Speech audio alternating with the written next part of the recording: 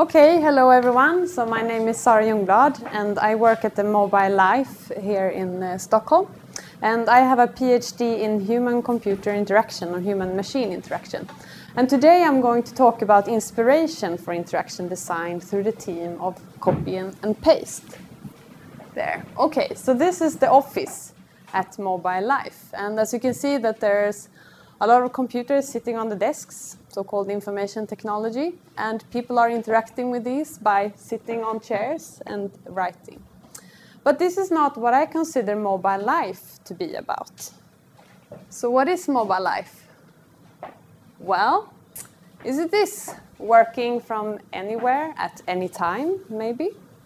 Like here, sitting at a cafe, enjoying a nice coffee and so on? No, actually, life is about much more than work.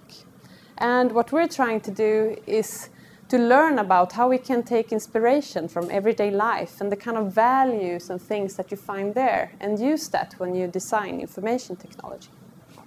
So where can we take inspiration? Maybe a few people are enjoying something that a lot of other people also could be enjoying. And maybe a few people are valuing something that other people also could be valuing. And maybe a few people are exemplifying this in a practice that we could take inspiration from.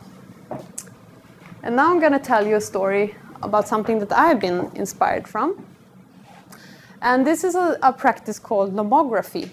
And what it contains of is that there are people that are practicing photography, like this analog kind of photography. And they bring their cameras with them everywhere they go. And they use this and they kind of shoot from the hip.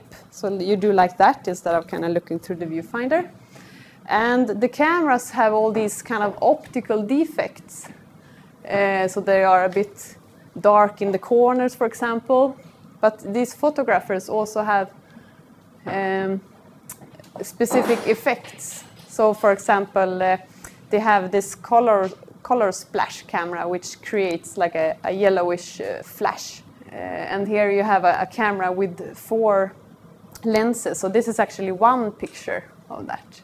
And this is actually fun because the lenses open at different times. So this was originally from China, intended as a golfing camera, where you would, see the swing. So overall, they have these, variety of different cameras. Then they also have some rules. So you take your camera with you everywhere.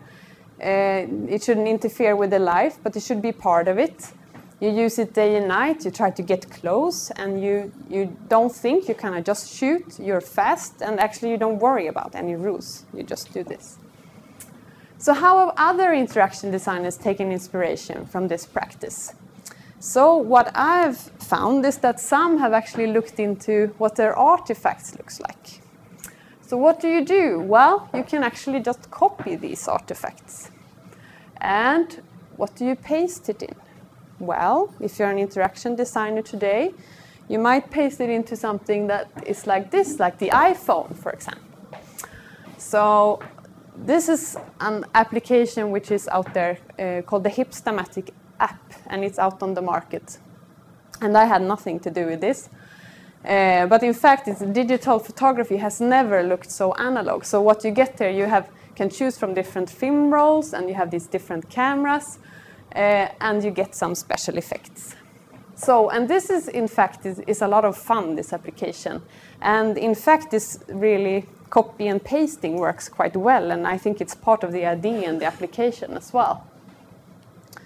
So this is what you get when you kind of copy and paste artifacts.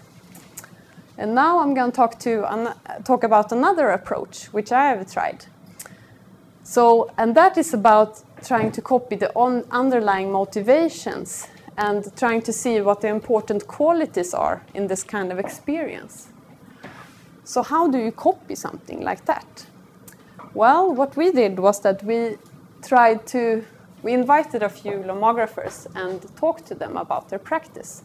And they explained to us that it was about being in the moment. And they enjoy this thing that you come physically closer. And also pictures can turn out bad. So it's not that you have these special effects that turn out great all the time, but it's actually a struggle, and you have to struggle to get great pictures. And you can't really control the camera so much because it has these optical effects and so on.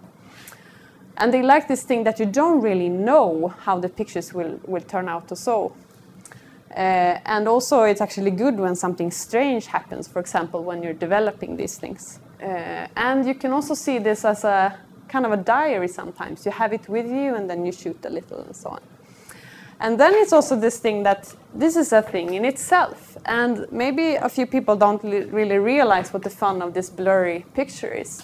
But because this is different from something else, this is also part of the fun of being a lomographer. So how can you paste this into something? Well, we pasted this into a design process of the context camera. So we tried to explore digital properties, for example, sound and motion and temperature, and you could imagine a variety of other kind of sensors, and how these could create visual effects in the moment. And then we tried to really use what we had learned from this practice in this design process. So, but then we also copied this into a camera phone, just as the other designers did. And in this, we also explored different kinds of visual effects. So this is an effect where motion creates a trace.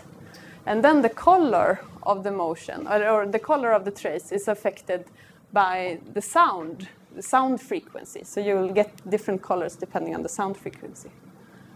And here you have another picture where movement is zoomed in on. And then the sound level affects the transparency of the zoomed in image. So these are kind of showing you examples of the kind of visual effects that we were exploring. Here's another one where there's a wave, and here's another one where the sound depends on the pixel size, and then there's small white dots following the movement. So what did people say about this? Well, we let them try this in a study. So we had people actually from the UK and Australia and Norway and so on that downloaded this to their own mobile phones. And what they said was that much of the fun with context photography is that you're not in entire control over this. You don't know how the pictures will turn out really, and the situation will determine this. And if you don't do anything, then in fact it's like a regular camera. And it's a boring way to use the application. It's also a bad context photograph. So, and they also took pictures of things that they might never have taken pictures of before, like a passing car, for example. And here you can see someone is twisting a flower, and here someone is screaming and so on. So it's a quite different way of taking pictures. So what the context camera is about is that it explores novel photography interaction and experiences. For example, so you can scream or sing or whatever and affect pictures like that. And it explores also the situated moments by using sensors. And it's about enhancing the situation. And the result is unpredictable, and you're not in entire control. There are moments of surprise, and you also have to spend some effort into doing this. So I think this exemplifies something that is about copying and pasting experiences. So what am I doing trying to tell you something about copying and pasting? And using this as an example? Well, I'm not trying to say that all humans should become some kind of lomographers. That's not the idea. I think there is a difference between a practice and the artifacts it involves, and that you can clearly see that in these two cases. And both can be great as inspiration. And there are also many everyday practices that are already considered meaningful by some, that you could take inspiration from as an interaction designer. So this is, for example, pottering or gardening or saving Mother Earth or whatever.